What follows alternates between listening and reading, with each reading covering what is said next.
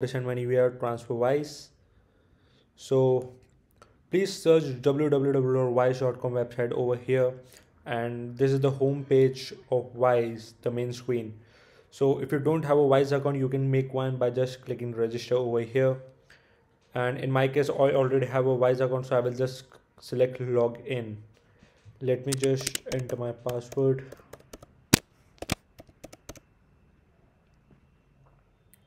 Yeah, after that, this is the home screen of Wise.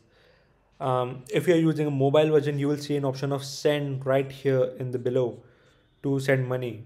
And in my case, I'm using a desktop version, so send money option will be located over here. So this is the most important step of currency. Okay. Usually my clients send money from United States, so I'll just make a video on that. Make sure you select your currency to USD over here as you live in United States. This is your currency.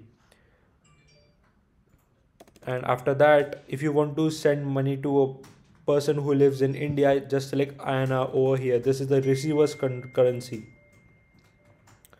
Once you have once the currency transaction is complete, just click on continue over here. Then Wise will ask you to whom you are sending money to. If you're sending money to a person, just select someone else over here. And if you're paying a business, just select business or charity option over here. So let's proceed with someone else.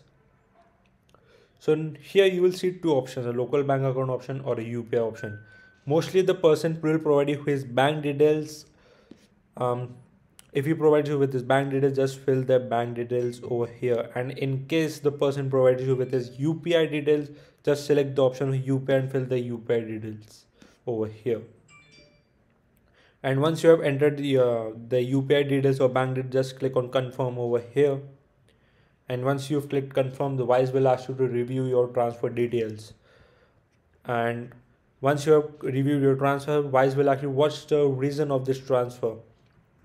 In my experience, the best reason is family maintenance and transfer to friends if you want to maintain your privacy. And once you have selected the payment, once you have selected your reason of transfer, Wise will ask you what's your preferred payment method.